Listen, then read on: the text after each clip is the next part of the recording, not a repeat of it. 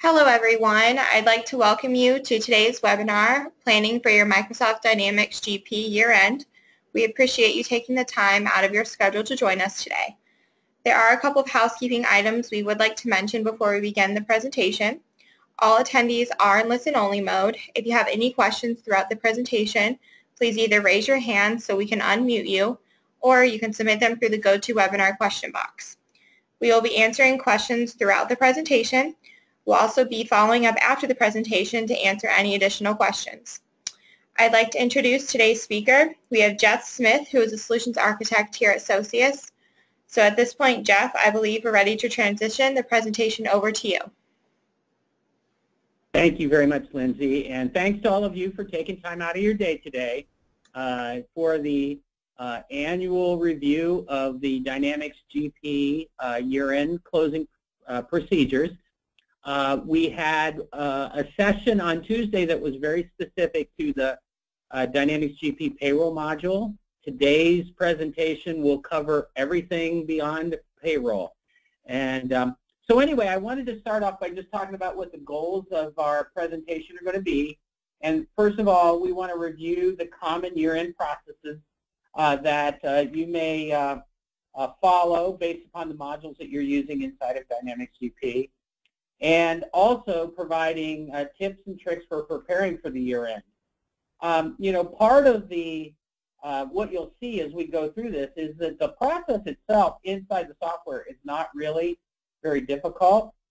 So part of the reason we do this session every year is because you only do it once a year and it's hard to remember everything. But really the important thing is to being prepared for the process itself and making sure that you time things the way they should be. So we're going to provide an overview and some comments on the year-end checklist. And everything that we have from a checklist perspective is going to be available to you also on Customer Source. So if any of you are using Customer Source, feel free to reach out to that. And we're going to also give you screenshots with a path to each of the windows where this process takes place. So a couple things I wanted to do before we actually got into the meat of this is just make some recommendations. So number one, this is a process that you do just once a year. And so we want to make sure that you are methodical and prepared for this. So we recommend that you use your resources because this isn't something that you do every day, so that you can go back and make sure that you're following the proper process and have a checklist to get everything done and done properly. So some of the resources that you can use are Customer Source.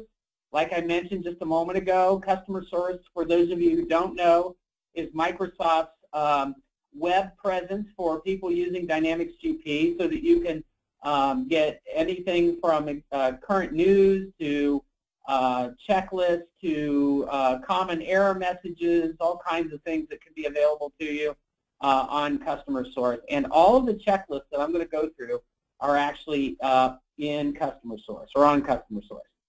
Also, if you run into a problem, you can always reach out to the Dynamics GP Solution Support team at Microsoft.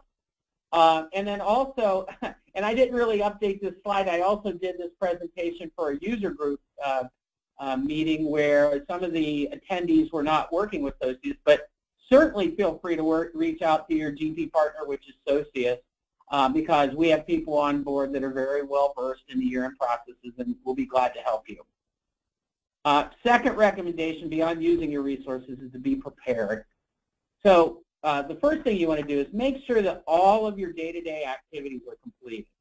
So we want to make sure that there's nothing left that in your normal activities to do, and then you can start on the year-end process. And we'll talk about timing and things like that as we go through each of the individual modules. And then really the third recommendation is just as important, is to be methodical. Review and follow your year-end checklist. Verify your ISV or independent software vendor, third-party add-ons for their compatibility.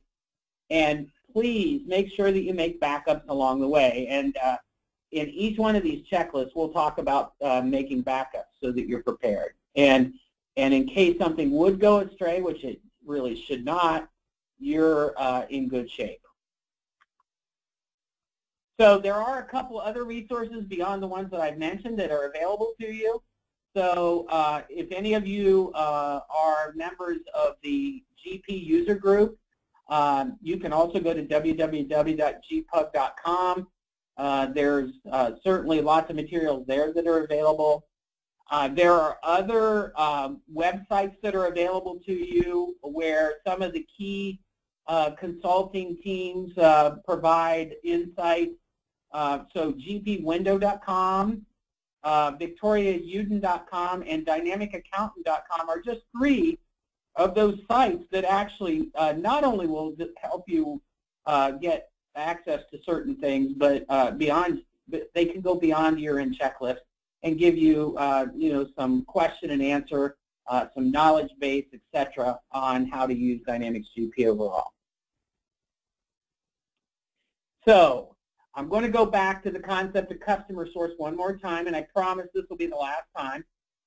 But these checklists that are available on customer source each have a number assigned to them. And for those of you that have sat through this presentation before, if you were to go back and look at the presentation, you'll notice that these numbers don't change. So we're going to cover inventory, and the article that covers inventory control year-end processing is 872713. So if you go in to the knowledge base in customer source and type in that number, it'll bring up your inventory control checklist. You also can type in inventory year-end process, and it should bring you to that same article. But these numbers are very precise. Receivables Management is 857444.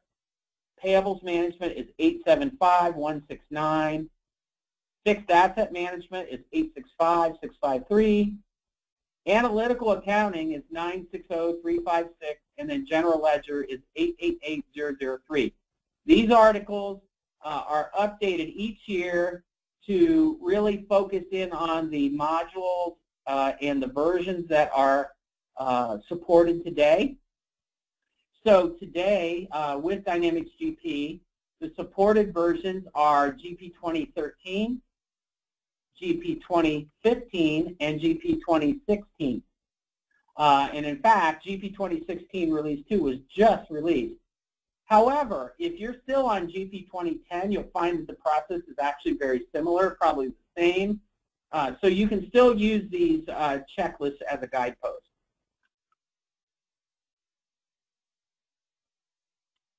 So just a couple quick things in your year-end checklist. Make sure that you finalize any or all applicable transactions. So make sure that, and I'll talk about these module by module, but any transactions that apply to 2016 are wrapped up and done and posted before you move on to do your year-end. Reconcile your sub-modules to the general ledger. So that might mean you're in payables, your accounts payable age trial balance, historical age trial balance. Make sure that that balances to your GL balance. Same with accounts receivable. And there are several other reports that are available. Print any necessary reports and file them. Make a backup when you're finished. So before you begin the closing process for your modules, make sure you have a backup so that if something were to go astray, and again it shouldn't, but just make sure that you're covered. And then you can begin your closing process. This window is about closing your fiscal periods. I'm going to actually talk about closing your fiscal periods during each of the different modules checklists. And I just wanted to show you this window. Many of you may be familiar with it. But this fiscal period setup window is where you have the ability, after you've closed your year, to come back in and close each of the individual periods as well. So we'll talk about this in more detail as we go through. What I tried to do is include the path to get to that individual screen. So if you go to, on the left-hand side of your window, and when you're in Dynamics GP at your home page, click on Administration, select Setup, Company, and Fiscal Periods, and it'll bring you to this specific window. Okay? All right, so these are the modules that we're going to talk about today. And I'm going to say this.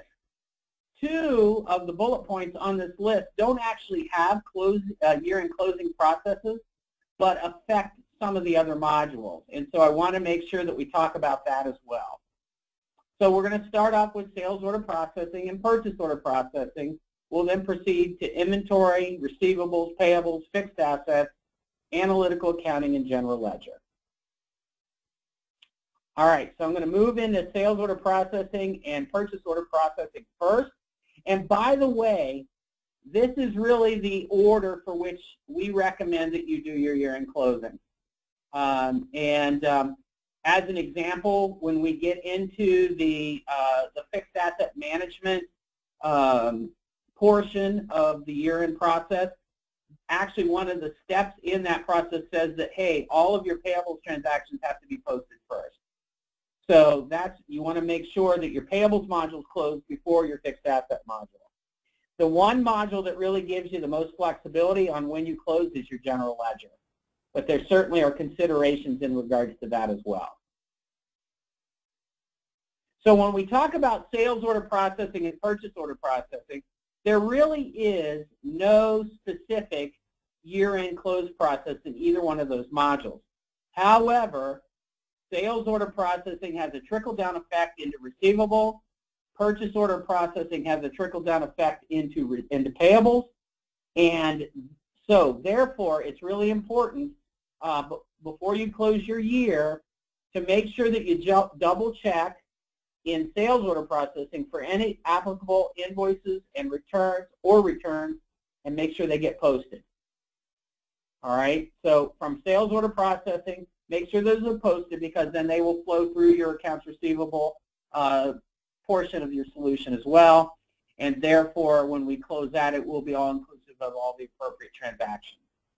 From the purchase order processing side, what we'd like to make sure you do is double check for any applicable receivers and invoice matches and make sure that they're posted. So many of you who use purchase order processing understand that there is a 3-way matching process in purchase order.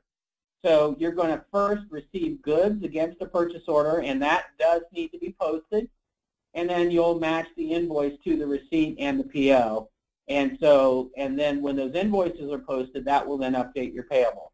So please make sure that you make sure that all of those that are appropriate are posted. The other thing to keep in mind is both of those modules have a trickle-down effect on inventory as well. Lastly, in regards to the year-end processing for sales order processing and purchase order processing, is the purchase order module has a report called Receive Not Invoice that will tie to your accrued purchases liability account in your general ledger. And to get to that report, you can go to Purchasing, Reports, Analysis, and then Receive Not Invoice. So it's another example of where you want to reconcile before you close your year. This is not a formal reconciliation process like some of the other modules may have, but it is certainly something that allows you to tie your purchase order module to your general ledger and make sure that that ties out. All right, so again, no specific year-end process. Simply make sure that all the appropriate transactions are posted and are flowing through the rest of the system. Okay, so our next module that we're going to cover is inventory. So from the inventory perspective, what you need to understand is that the inventory module should be closed at the end of your fiscal year. Now, many of you may work on a calendar year, so in that case, your calendar and your fiscal year are the same. But you want to make sure that the module is closed before you enter any new transactions that would affect inventory quantities before they're posted. Because as we go through this year checklist for inventory, one of the things we're going to suggest you do is a fiscal count. And obviously, any of these transactions will have an effect on that. Okay.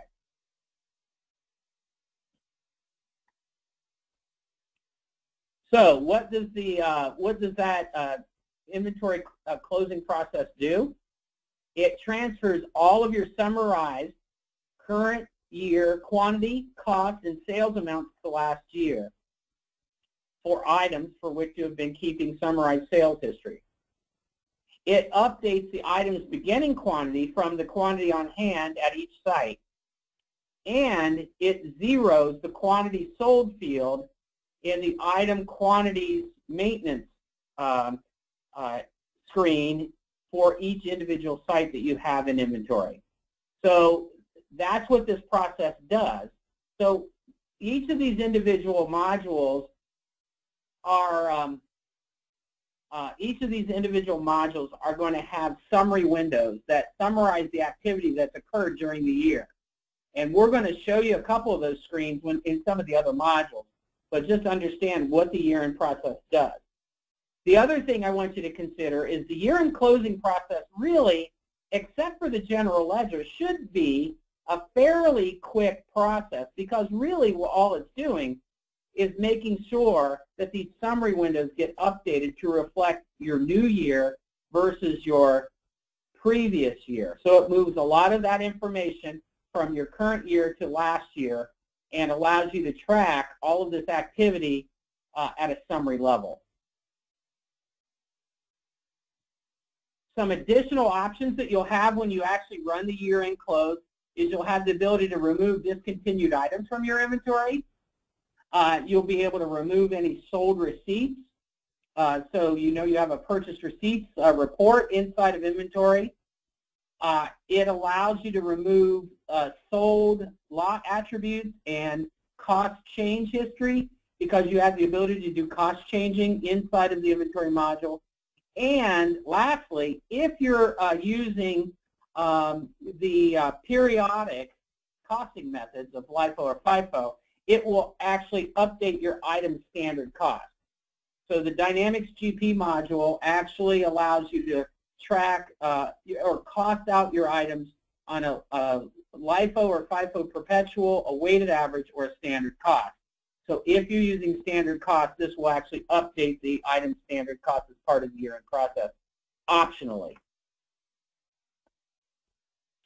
So that's the ramifications of what the year-end process does in inventory. Now what I want to do is kind of talk about what steps you're going to go through.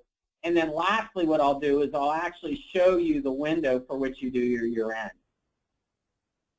So in inventory, we want to make sure that we post all the transactions for the year. We reconcile the inventory quantities. And what reconciling does is it makes sure that your summary windows match your transaction detail windows. And there's really two different ways of doing that. There's a more advanced option that's available as part of the Professional Service Tools library, or there is just a reconcile functionality that's built into the GP utility. You should complete a physical inventory count, and many of the organizations we work with only do a physical count once a year, and this would be your time. So make sure that you complete your physical count and then post any of those adjustments that we were talking about. So that kind of goes back to what we were saying in the beginning. Make sure all appropriate transactions have been posted. If there are any reports that you use in inventory that you produce on a monthly basis, for instance, or any regularity, make sure those reports are actually printed, and then you'll be ready to prepare for closing the year. So you'll make a backup, you close the year, and then you'll close the fiscal periods for the inventory series. So you may recall that fiscal period setup window I showed you at the beginning. One of the columns that you can close is inventory. And this is an optional step, so it's not required, but it is certainly something you may want to think about. And then lastly, after you've closed the year, make sure you make a final backup. So follow these steps. be methodical about following these steps and make sure that you make your backups so that this process goes smoothly and you're never left in a situation where you can't go back. So in inventory, this is the window that you would go to do your year-end close. So to get to it, you would select inventory from the menu on the left-hand side of your window. You would select routines and then year-end close. And this is exactly what that window will look like. And just like we talked about with some of the options, I can remove the discontinued items. I can remove the sold lot attributes. I can remove sold receipts and cost change history. And you can even define there, you can define what date you want to do. And then lastly, you can update the item's current cost, standard cost, I'm sorry. So all of those things are optional things that you can do or choose as part of the process. So once you've made those decisions, you simply click the process button and it will go in and it will run that process. So a fairly easy process. It's really more about being prepared than it is about anything else. So Lindsay, I'm going to take a minute and just see if anybody has any questions so far about what we've talked about on sales orders, purchase orders, and inventory. There are no questions, but just a reminder, the presentation will be available to everyone after it's over on the website, and then everybody will also get an email sent out with it as well. Thank you, Lindsay. I appreciate that. All right, so now we're going to move into receivables and payables. We're going to start with the Receivables Management module. So with Receivables Management, there are really, what's unique about Receivables Management is that it actually allows you to have two different year ends. So for any of you that do not operate on a calendar year, there is actually a calendar year end close and a fiscal year end close. So the calendar year end close should be done just like you'd expect at the end of the calendar year prior to posting any transactions into the next calendar year. And I'll talk a little bit more about why that is important. And I will also tell you that there are ways to work through that if that doesn't end up working into your flow. The fiscal year end close should be done at the fiscal year end prior to posting any transactions in the next fiscal year. So many of the clients we work with, for instance, may have a July 1 year start, a 6/30 year end, in which case they would run a calendar year end close at 12/31. They'd run a fiscal year end close at 6/30. So they can be run separately. If you operate on a calendar year, they can be run at the same time. So the fiscal year end close actually allows you to transfer all the amounts other than the year-to-date finance charges to the last year column in customer summary using the amount since last close view. And I'll show you that view in just a minute. All right. So the calendar year, simply all it does is it really transfers the calendar year to date finance charge amount to the last year in the customer summary amount since last close. And again, same bit, I will show you that window. If these amounts are incorrect in the amount since last close view, you will actually, there are some scripts that you can run to actually put your detail and your summary back in sync. Those are available from Microsoft if we need them. And I'll show you the windows here in just a moment, but just to go through the steps, for receivables, you're going to post all of the sales and receivables transactions for the year. So again, when I refer to sales, I'm talking more about the sales order processing or the invoicing modules. And then when I talk about the receivables transactions, I'm talking about anything that goes through receivables, including cash receipts, etc. So once we've done that, we make a pre-year-end close backup. We close the year, and then we can close the fiscal period, again, optionally. So that goes back to that window that's in the slide deck that we talked about. that, that allows you to close the periods for each individual year. You also can close the tax year, and I will talk about the tax year at the end of the payables discussion as well. And then you can make a post-year-end closing backup. And I will tell you that this process, depending on the volume of data that you have, can also be a very quick process, because the actual process itself is simply clearing out summary data to 0 and moving all of that current year data to last year. So when I talk about the customer summary, if I bring up a customer here, you can see that there is a summary view. And you'll notice there's a drop-down list here. This actually gives you the amount since last close, or it can show it to you as fiscal or calendar. So you can actually, the system is actually date sensitive to a large degree. So in this amount since last close, then this is how much the year-to-date amount is the amount that has been posted since the last time I closed.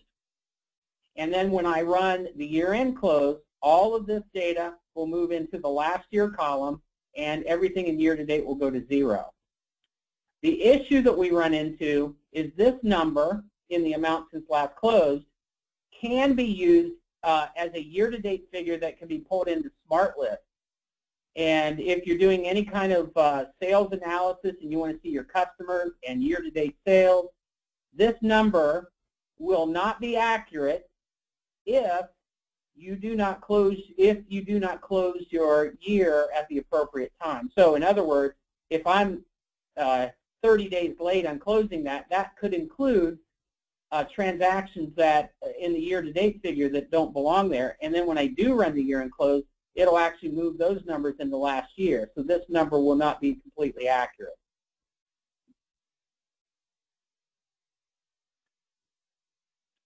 Also, under the sales, cards, and summary and finance charges, this is then tracking year-to-date finance charges. And this is what gets cleared out when you do your calendar year-end close.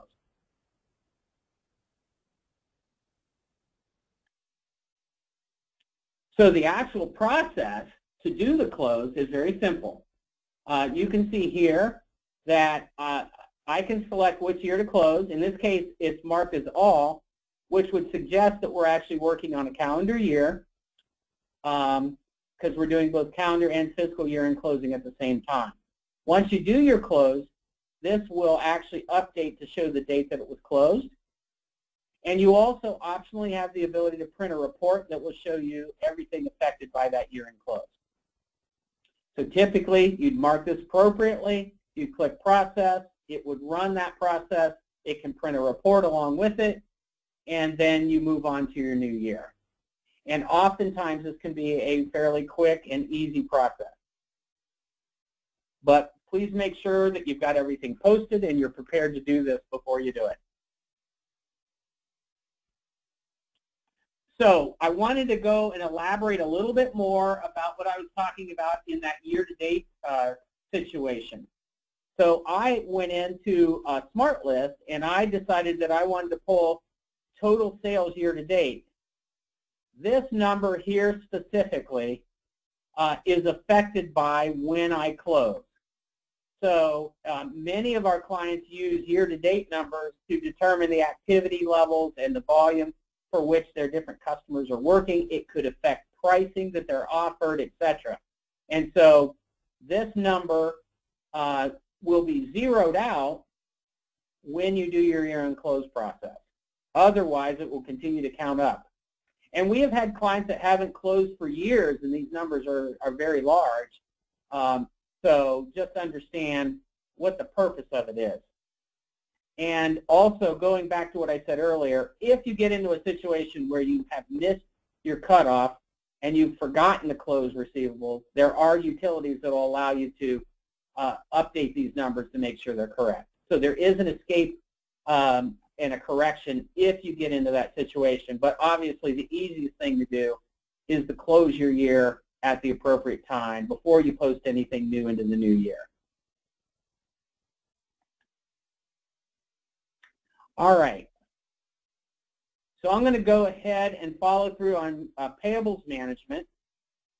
And the Payables Management module is very similar to what we just talked about in the Receivables module.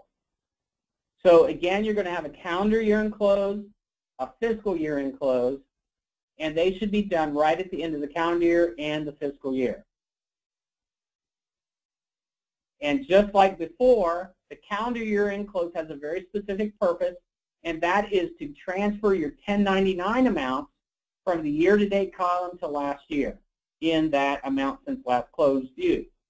The fiscal year does everything else, whether that be year-to-date invoices or billings, year-to-date cash payments, etc. This is really just your 1099 amount that gets affected by this. And we also have a utility, just like we talked about, that allows you to say, if the amounts are incorrect in this view, you can run some scripts that will fix them. So the steps that we follow on payables are, we're going to post all the transactions for the year. We're going to print the age trial balance with options, which should actually then tie out to your general ledger. We can also optionally print the vendor period analysis report. That's really not required. You can, and this one might surprise you, install the payroll year-end update. So many of you on this call may not even run GP payroll. However, that year-end update that is provided for payroll to prepare you to run W-2s and so forth also will include any updates that might be available for the 1099. And it really is more of a service pack, so that there are some other module effects. And in payables, it could be any kind of changes to the 1099.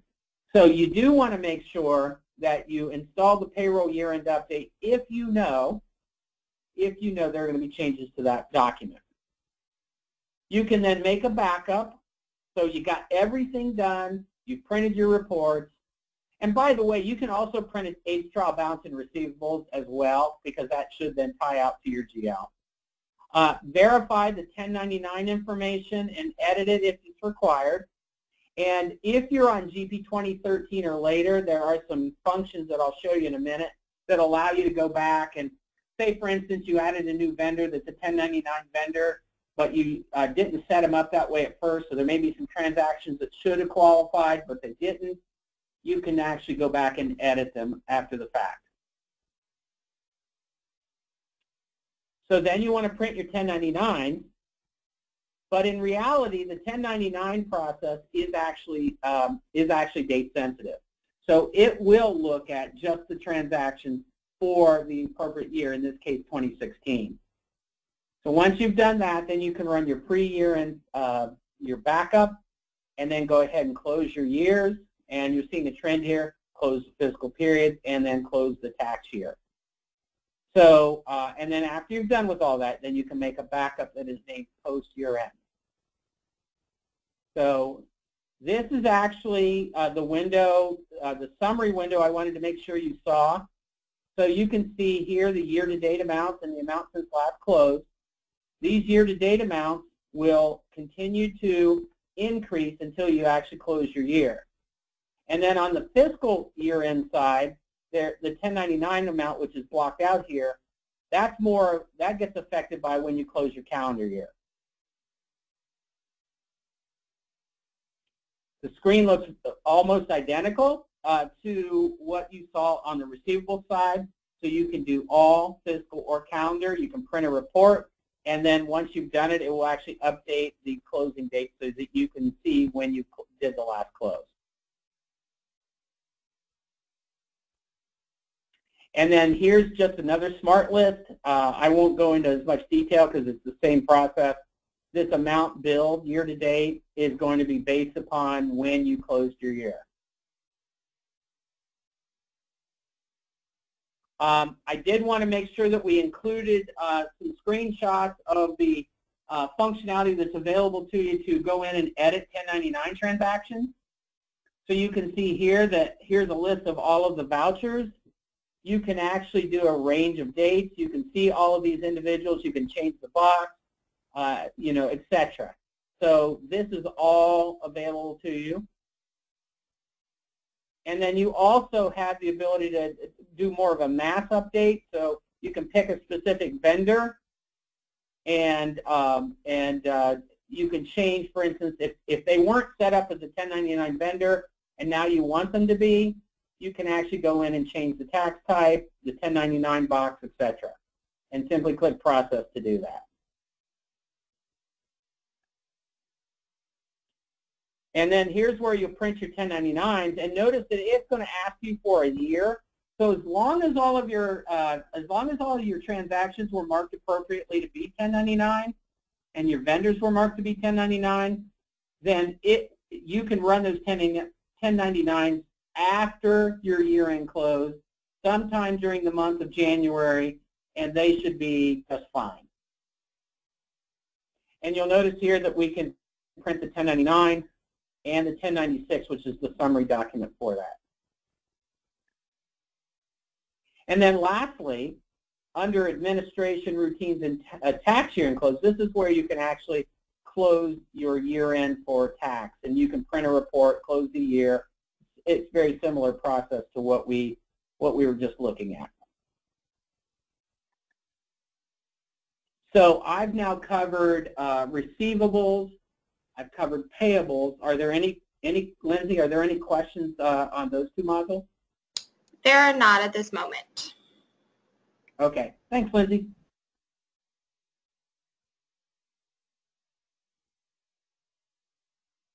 All right. So the next thing that I'm going to cover is the fixed assets module. And so with fixed assets, notice the first item here is you need to perform all the year-end closing procedures for payables. You need to enter all of your fixed asset transactions for the current fiscal year. You need to depreciate all assets through the last day of the current fiscal year. And then you need to post to the general ledger. And then lastly, run any year-end reports that you want to keep as part of the year-end financial records. Okay, so pretty simple. Stuff that you're going to do anyway in regards to all of this: entering the transactions, printing your reports, posting to the general ledger. And then from there, make sure that the fixed assets calendar is built correctly moving forward. Verify that the quarters are set up correctly. Create a backup. And then perform the fixed assets year-end closing routine. And that simply looks like this. You can tell it, you know, as you probably know, if you're using fixed assets, there can be multiple books. You then have the ability to, and this is going to do the same thing. It's going to update the year-to-date, life-to-date numbers for each asset. So you simply would insert any of the books that you're going to run the year-end for, insert them, and then you will process them. And at that point, then it will make the appropriate updates, zero out the year-to-date information, move it to last year, and everything is good. So the biggest thing about fixed assets is simply making sure that the payables module is done first, and then making sure that you have everything posted. It's really a very simple comparison to every other module that you're doing. All right. So I'm going to go ahead and move into the analytical accounting module. And just to say, just like sales order, purchase order processing, there really isn't a separate year-end closing procedure for analytical accounting. But balance brought forward entries are created for analytical accounting dimensions automatically as part of the year-end closing process if those dimensions are set up to have that. And so I'm going to show you what I mean by that. So when you, and first of all, many of you may not use analytical accounting, but analytical accounting allows us to create what are called dimensions. And a dimension can be a job, it can be a variety of different things that you want to track but not have to build them into your chart of accounts. So we have clients doing this for a lot of different things. For instance, a number of not-for-profits may use this to track spending against grants, so your dimension might be grant. We have some that, an association that works with doctors, and they may set up their dimension as doctors so that they can track expenses by doctor without building the doctors into the chart of accounts.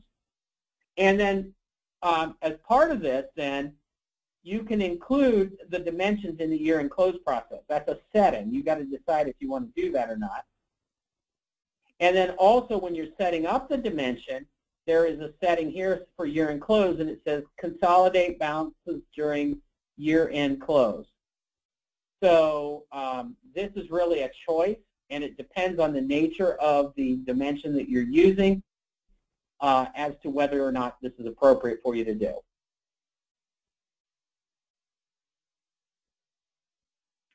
All right. So I'm going to move on to the general ledger, and then we will field any additional questions that you may have. So the general ledger is always the final module to be closed.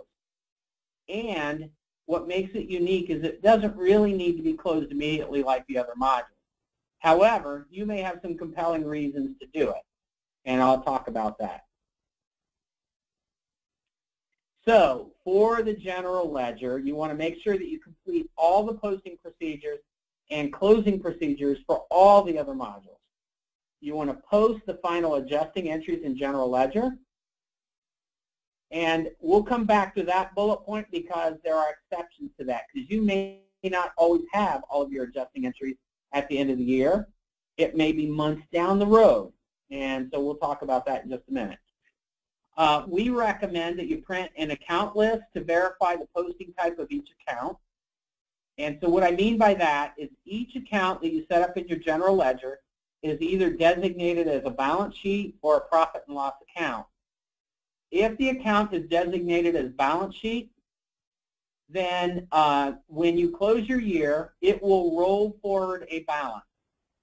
So if it's cash, it's going to take your balance and roll it forward as the beginning balance for the new year. If it's a profit and loss account, it's going to zero that account and put the number into your retained earnings account. So all of your P&L accounts would close to retained earnings. So what would happen if you accidentally set up a cash account as a P&L account, or you set up an expense account as a balance sheet account in a hurry? Then you know, that can leave you in a bad way. So it's just something you want to check to make sure, and it should stick out like a sore thumb when you print that list. And I'll show you a smart list that you can put together that will allow you to do it. And then you want to close the last period of the fiscal year. And optionally, and I don't know that this really needs to be followed, is perform file maintenance on the financial series group of modules. So I don't see that as being required. So then you want to verify the settings in the general ledger setup window, which I'll show you in a minute. Make a backup, print your detailed trial balance, print your year-end financial statements. Make sure that your new fiscal year is set up. Most likely it is, because you have started to move forward with your other sub-ledger modules, and those years have to be set up for that anyway. And then close your fiscal year. Lastly, then you can close all the fiscal periods for the series.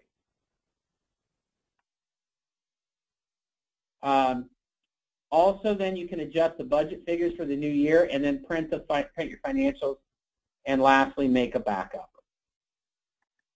So let me start and go through a couple of these windows to make sure that you're comfortable with this. This is actually the window where you close your year. Actually a fairly harmless screen. First thing it asks for is your retained earnings account, and you can either have a single or you can have a divisional retained earnings account, depending on how you've defined it. And then the system, when you actually run the year end, you can see that you have a button down here that says Close Year. I highlighted a couple other things that I thought were important for you to see. Number one is you can actually reverse a closed year. So you can actually reopen a year, and that actually came about as an update, I think in version 2015. And so you can actually reopen a year, which you never had the ability to do before.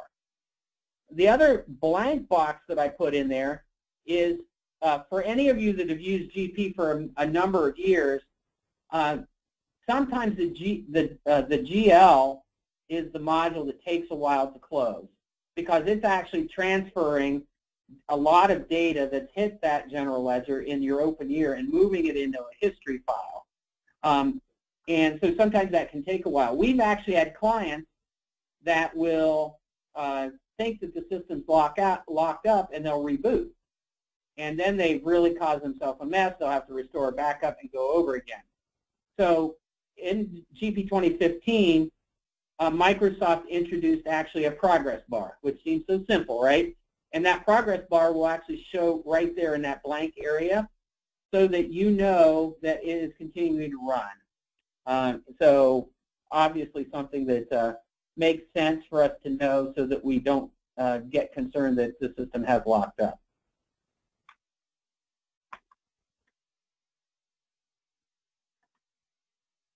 All right, so this window is the setup window inside of the general ledger.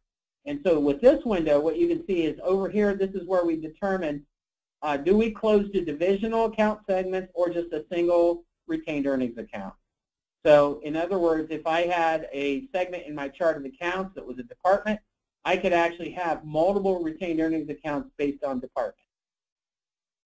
The other thing that's important here is do you allow posting to history? So another strategy that you can have is you can close your year and then you can actually go back and post adjustments to that closed year if you have this box checked. And you can turn that box, you can click it to check it, and then you can uncheck it as well. If you post to a historical year, you can only post to the most currently closed year. And if you do that, it will actually do the appropriate adjustments to retained earnings if it's P&L accounts, or roll forward adjustments to the beginning balances if it's a balance sheet account. So understand that that actually is an option. So, and that's been there for a long time. And then they just more recently added the ability to reverse a closed year. So the idea is you're going to have opportunities. Now, the important thing to know is from a financial reporting perspective, if you're not going to close your year for a couple months, you still may want to be able to produce preliminary financial statements for the new year. And therefore, especially on the balance sheet side, you would want to go ahead and close your year so that you have your balances rolled forward and so forth. And then when appropriate, you can allow posting to history so that you can update those ending balances or beginning balances for the new year so that your new year trend financial statements are correct. Hopefully that makes sense. This is actually the smart list I was talking about.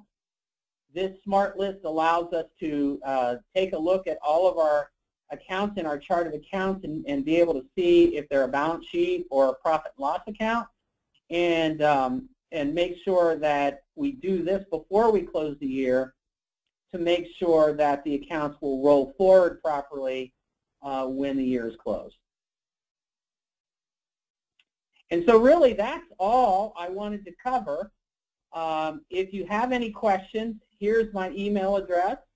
You're welcome to reach out to me or anyone that you work with, associates. And you can also reach me here at this number as well. And so I'm going to open it back up to questions. We still have 10 minutes left in our hour. And so, Lindsay, do we have any questions now? We do. We have a couple. The first one is, if you do not use the fixed asset module, do you need to run this procedure? No. And The next one is, we are a mid-sized business. There is no way to get all the year-end entries for accounts payable and accounts receivable in before entering items for 2017.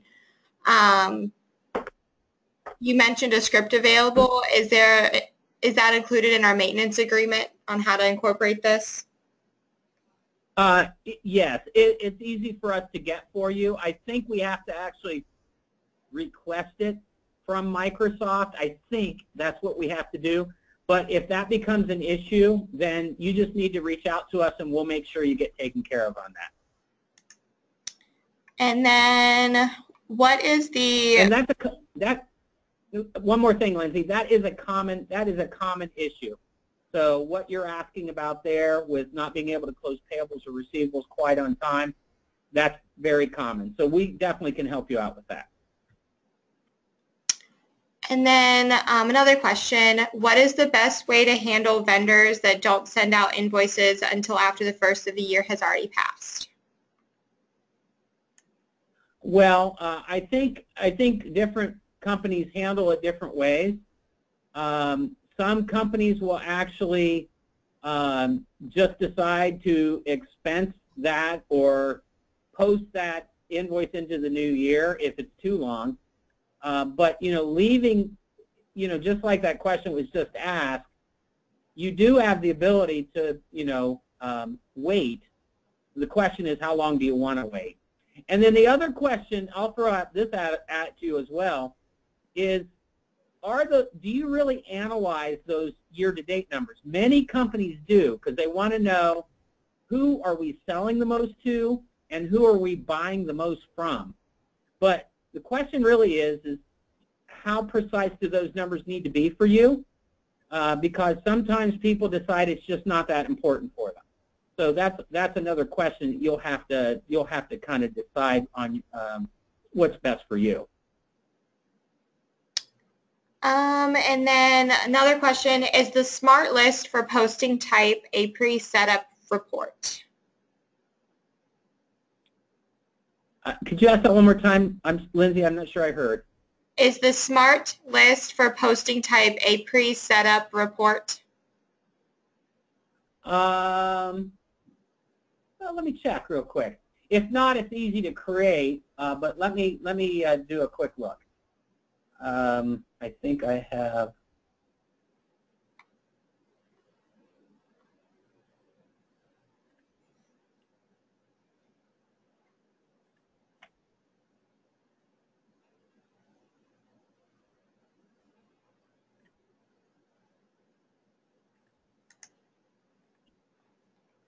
Yes, it is. There's an example of it right there. All right. And then can you describe how to set up a new year? Yes. That's probably easier to show. So let me go back into my GP.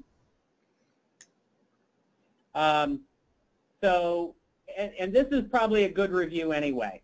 So if we go into administration and we go into setup, I happen to have it right here, and I go to company and I go to fiscal period. So this has 2017 set up, and I think I even have 2018. But let's say, for instance, I want to set up 2019. All I have to do is tell it the beginning and ending and the number of periods in that year, and then I just go calculate. And there it is. Now, you have some choices here. You have the ability, like some companies work like on a 4-week, 5-week period, so these dates can be changed. And also, if you prefer, you can actually come in here and name these periods. So that's completely up to you. I hope that helps. All right, and then that is all the questions that I have. Okay. Well, I'm going to, I'll wait for another minute, but otherwise we can give you about 5 minutes back in your day. I really appreciate all of you taking the time to visit with us today, and hopefully you'll find that this was useful for you as you prepare.